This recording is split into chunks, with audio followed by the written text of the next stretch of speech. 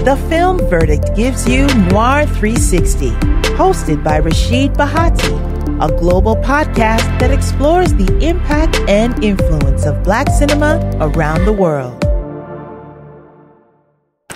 You were talking about these two dynasties in Niger, and that your family, as far as you know, Keïta has a lot of history to it. So share with us, give us an overview of what all of that means for you. It means what it means. It means an heritage and things you have to protect. A kind of comportement, a kind of being that you have to do with dignity.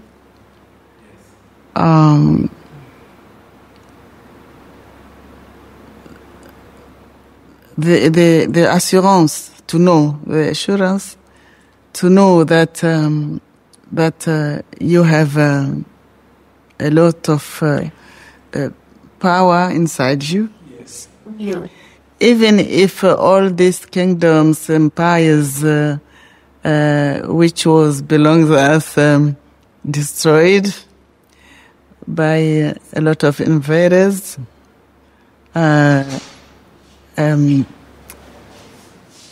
wide invaders. It is a strong. It's a spiritual. It's not material. It's a spiritual. Spiritual connection. Yeah. Yes. Yeah, and a lot of things we have to share. For example, a few days ago,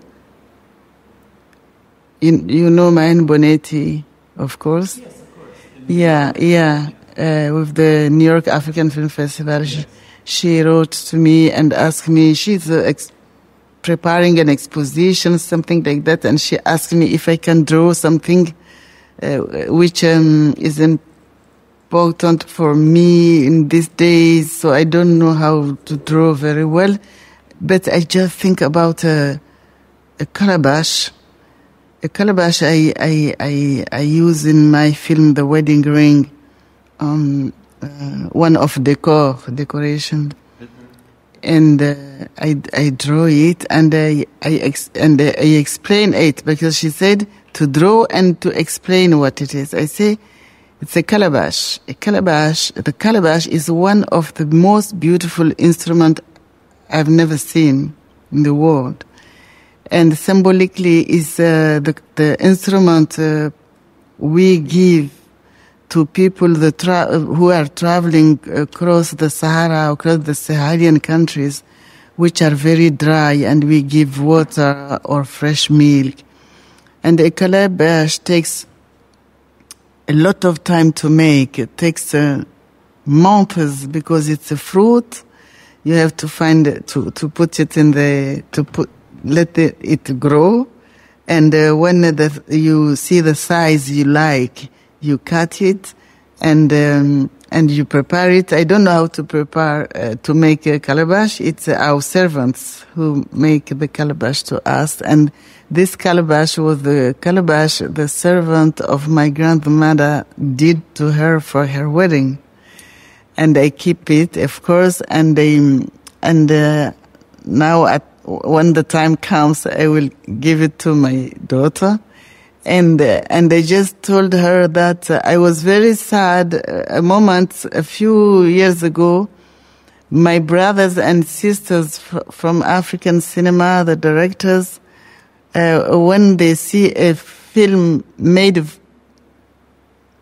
with a lot of cliché on us, but made by one of us, because some of us are really make films with a lot of cliché, a lot of miserabilism too. Nobody's perfect. And they laugh at them and they say it's calabash cinema. And once I told them, I'm angry we hate this kind of films. I'm angry. But why do you use this word this instrument to say it is a calabash cinema. I say you are too in the white people cliche who think that things which come from the bush is not beautiful. And I told them, do you know what is a calabash? Why you say calabash? But since that, I think they stopped saying calabash cinema. So it's really like delegitimizing the history and the importance of the cinema. And that brings me to a question about, we're going to fast forward a bit. How did you personally get into making films?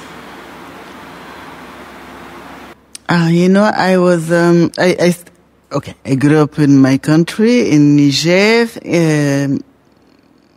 between, sometime in the capital, sometime in the savannah, Sahel. The family of my mother, they are Fulani and nomads.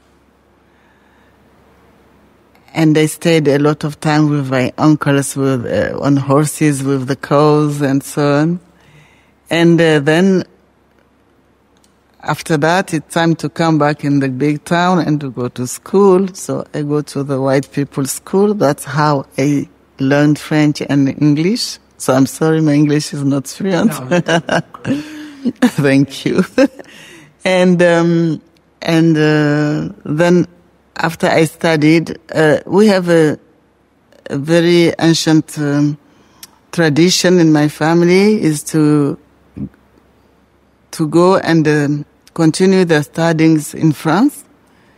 So I was sent in France to study philosophy and linguistics.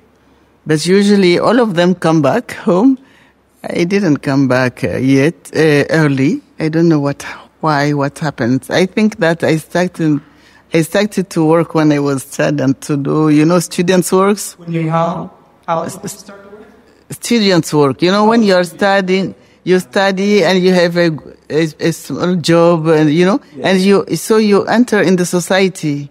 But because if you just study, you are in the university and your campus, you don't enter in the town. So I think that because of that, I have friends and I stayed in the country. And I started journalism on French TV when I started work really after my degrees. I am the first journalist, the first woman journalist on the French TV to sew on the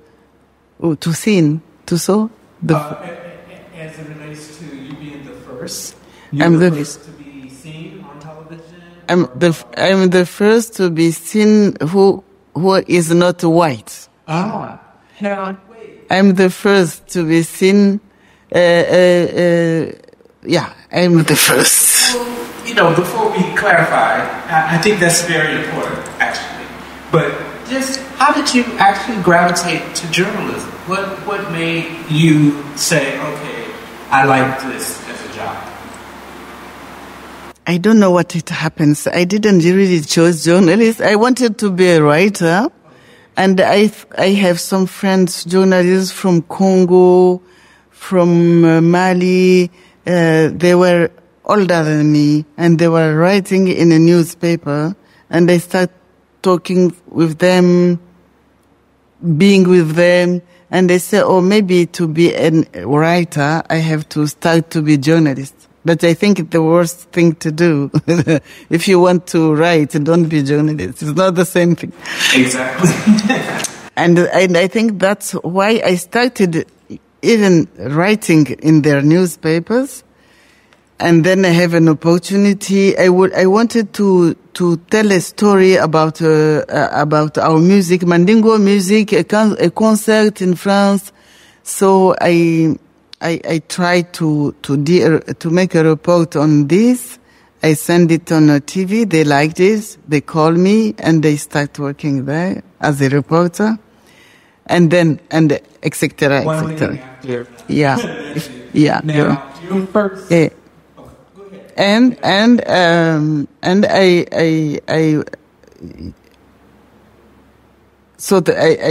was talking about the reportage. Then comes a very great and successful TV program with journalists who speak about the reports. And I was a member of the team, and it was the first time a woman, you say female, non-white, as a journalist, is seen on French TV. I opened this door. What city were you? In Paris? In Paris? Yes. Oh, okay. Yes, That's phenomenal. Yes.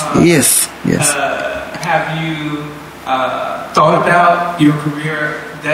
You were one of the first. Have that been something that people have recognized and said when they say your name, Rahmatou Keïta? She was one of the first. Sometimes. I'm not one of the first. I was the first.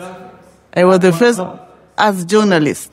Yeah. Sometimes even if they just say one of the first, I say no. I was because because it's very hard and painful to be the first. So I don't. When I am the first, I say yeah, I'm the first. No. Yeah, as a journalist, yes. But I think that to be the first is too like it's destiny, because I'm the first for a lot of things. I'm not very happy of that, but it's like a destiny. For example, Alessi, the film you saw in Cannes, we went on the red carpet together for this official selection. It was the first film from Niger to be in official selection in Festival de Cannes, and it was the first African documentary to be in selection official in Festival de Cannes, because Festival de Cannes is a fiction festival. It's not a documentary festival. The documentaries are very, very rare. Well, I do remember that situation, and I think I just met you along that time, and you invited me to come with you on the red carpet, and I was so excited that your film was selected, and it was just new to me. Wow, this is incredible. Yeah. And once I got to know that film, though, I love that film. Thank you. Because you bring out such a history about the origins and the evolution of cinema on the continent of Africa and Niger. Yeah, and in Niger. That's what makes it so powerful. Could you just share with everyone that's listening what Alessi actually is about? What is the... Alessi is about the pioneers of Niger cinema. Then I discover when I start working on them, they are the pioneers of African cinema. And so Niger is the first country in Africa, you see, the first country in Africa to have a cinema industry. In Africa, besides Egypt, because Egypt started cinema 50, 60 years about all our countries. But besides Egypt, Niger have a small industry of cinema, but it's the industry of cinema. We had our financement, we have our theaters, our distributors, our editing rooms, our camera, and they start making cinema. They were about 17, 18 years old when they start making cinema, like Umaru Ganda, who is the first director to have a Yenenga, the gold of Fespaco. He's the first from Niger, Umaru Ganda, with his film called Was Polygam. And as you saw, the film we started to make are the westerns with cowboys. It's the film we started to watch, because the American cinema start come in Africa, in our countries, around the 40s.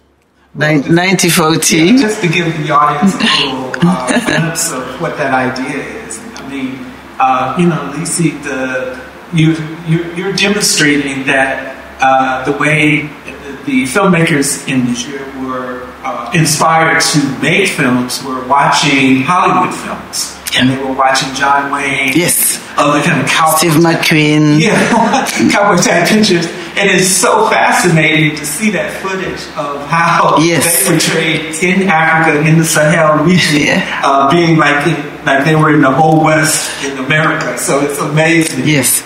And they even have the same names. Until now, their name are Steve McQueen or Reagan.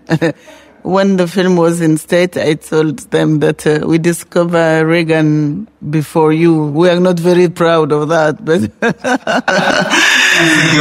and for example, how you say the bison, the big cows of the Indians. Oh, buffalo. The buffalo. In our Western films, they were the giraffe. Yeah. You remember? Yes. So the giraffe.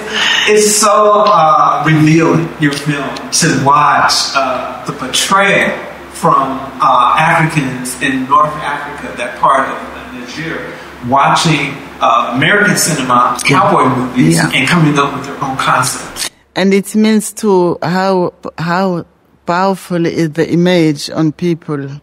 And that's why it's very important that in Africa and in our diaspora, we need to take back our images. Because seeing white people in this big screen, the big screens, they wanted to be white, as he said. They wanted to be white, and then after years and years, they discovered they're not white, and they started making their own films. And even the way to watch the Hollywood Western films and to trying to be like cowboys. So I told them, do you know that the first cowboys were from Africa? Yeah. Yeah.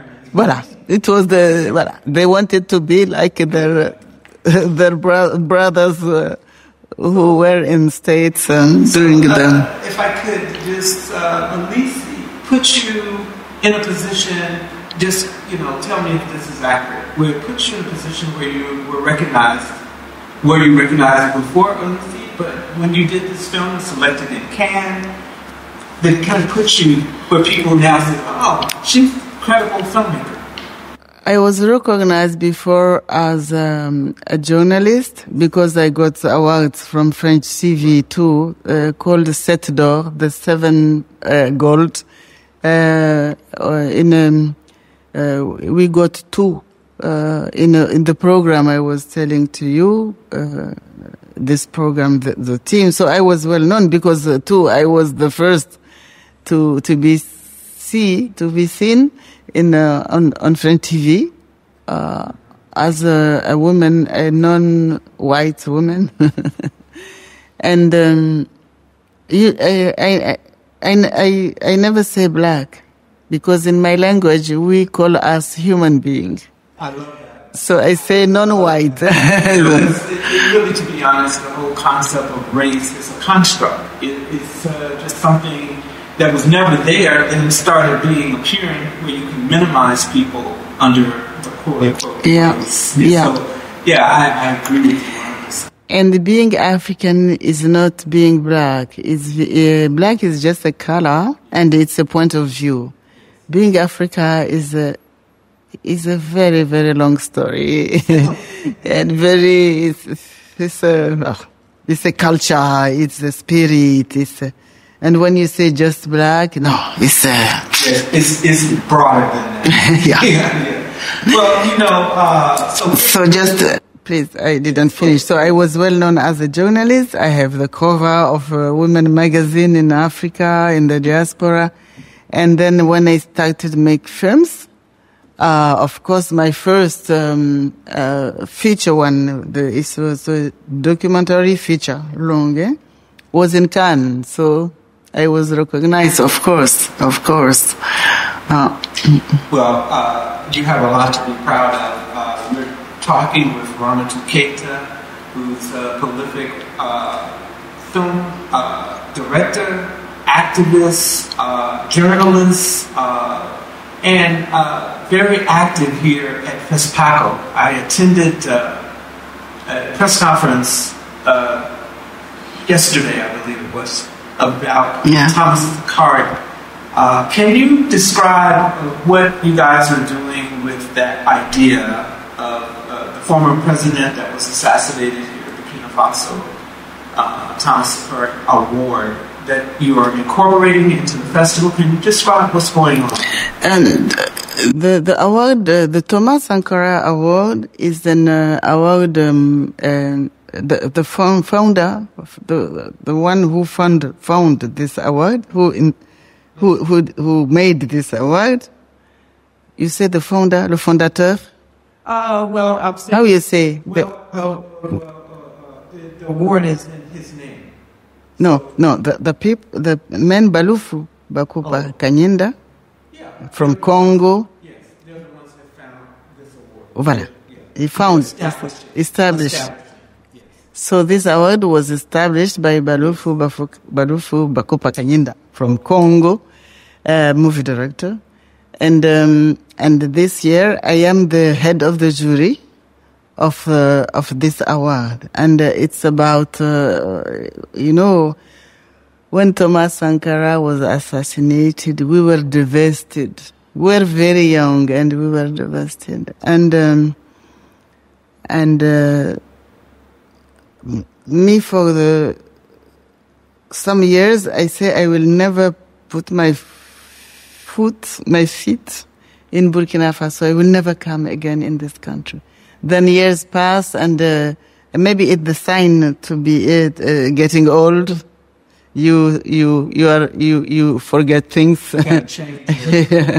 And just once I came for a film. It is just because of a shot, one of my films. We were in competition here, and we came from Paris on a plane. And when we went out of the plane, all of us, we took taxis and we go to the cemetery.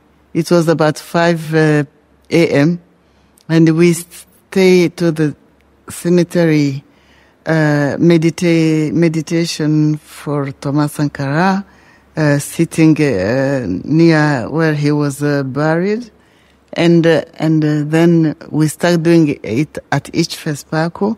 And you know that a baobab, it's a tree, you know the tree baobab, starting growing up, a big baobab.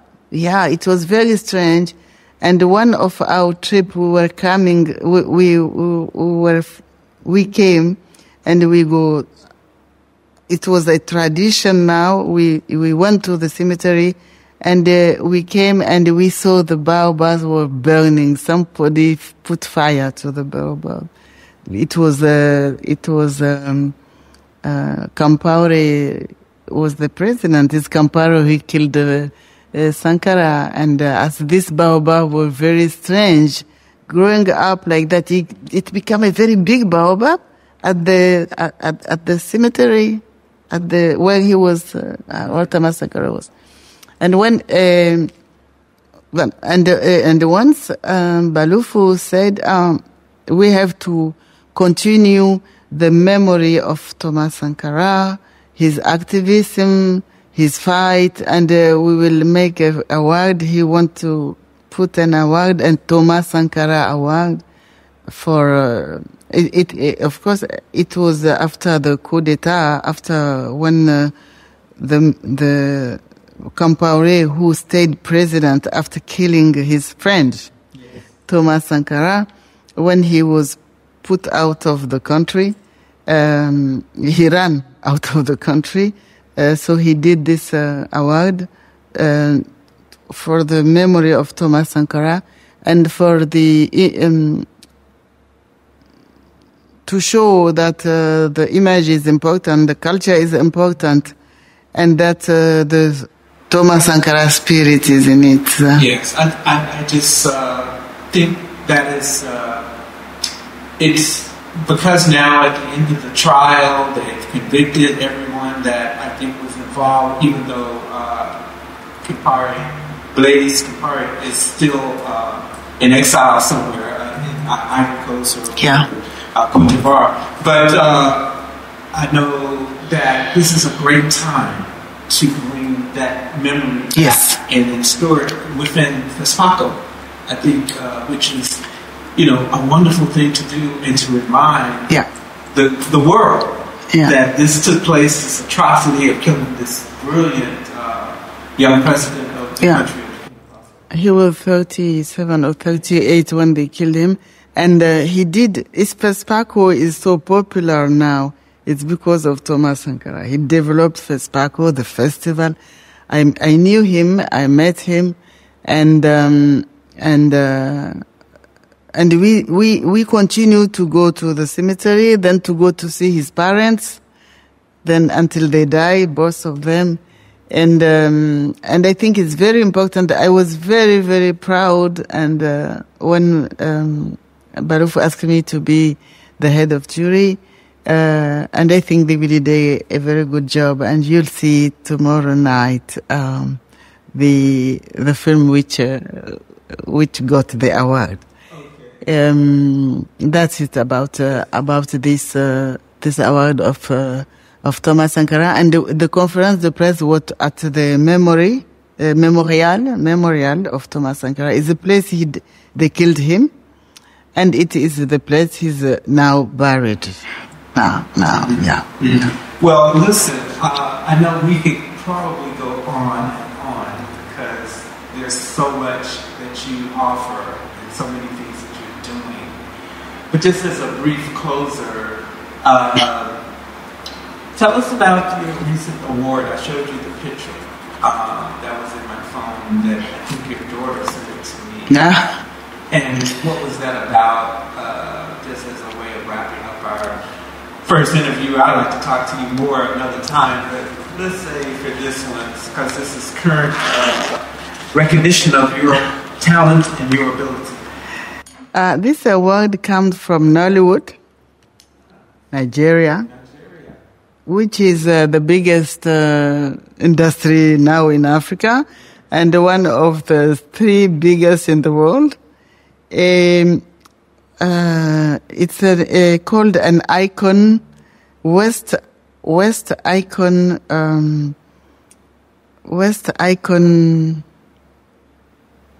how to tell you?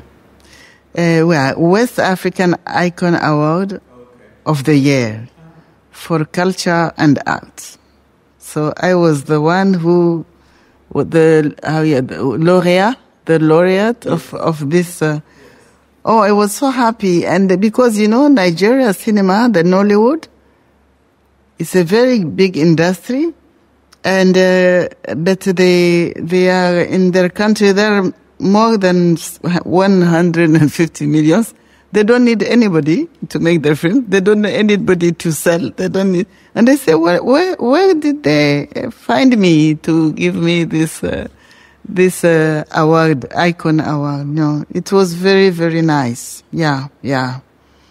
The last thing I do, I continue to do it, and I started a long time ago because I just came from Addis Ababa. I was at the African Union Summit, and I'm doing campaign for making Amarinya. Amharic is one of the official language of Ethiopia, to make it one of the official language of African Union. And if you remember, the last feature one, I did the fiction, The Wedding Ring. The Wedding Ring have in the credits are subtitles in Amarinya. I remember you mentioning that. Yeah. So it's very important. It's our cultures, our languages. A lot of people out of Africa think that we have no alphabet. We did the first alphabet in Egypt, And Amarinya is their alphabet called Geese is the one of the most ancient alphabet in the world. And look at it, it's so beautiful. This is the flyer, the Oscar. You know, the film was in competition for the best foreign language in the Oscar. In the wedding. Yes. And it's a beautiful film. Thank you. It's a beautiful story, and it's a beautiful film.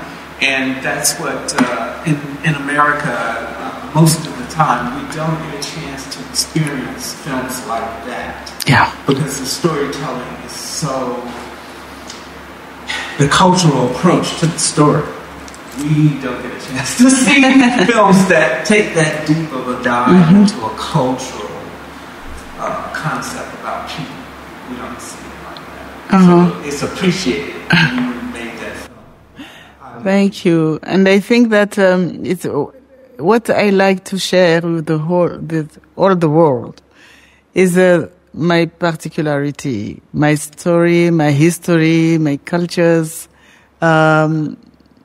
because they are so beautiful, they are so rich, and I want to share it. Yes, because of the beauty. Because I think, a great Russian writer called Dostoevsky said in The Idiot, the book, he said, it's a beauty which will change the world. Yeah, only the beauty will change the world. I love that. And I definitely think that. That's a great, powerful note for us to close out this interview. I want to thank you so much for spending this time doing. I know it's busy for you. Yeah, thank you. Taco. Yes. I'm so happy I was able to collab her to get her here and talk to us a little bit. So thank you, Rahmatou Keïta, and may you continue your successes. Thank you, Rashid. And everything that you do. Thank you so much. And I'm so glad I know you for so many years. Thank you. Wonderful how we reconnect. Yes. This is great. The Film Verdict gives you Noir 360, hosted by Rashid Bahati, a global podcast that explores the impact and influence of Black cinema around the world.